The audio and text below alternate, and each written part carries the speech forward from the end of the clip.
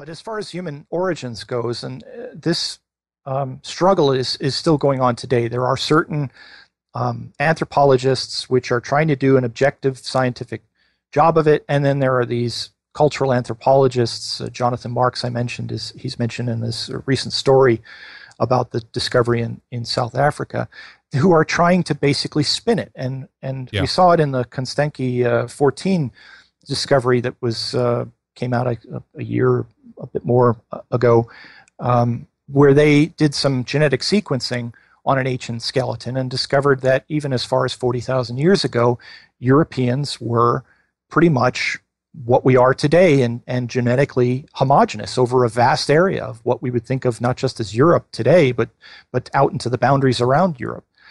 And yet at the same time that they're writing these stories describing the bare facts like that you have to sort of read between the lines to put those kind of things together. They're spinning a race mixing melting pot. We got to mix it up because just like our ancestors did, it's taking the facts, which is that we Europeans are an amalgam of several other groups that were in fact pretty closely related to each other, even though they're identifiably separate, distinctive genetically.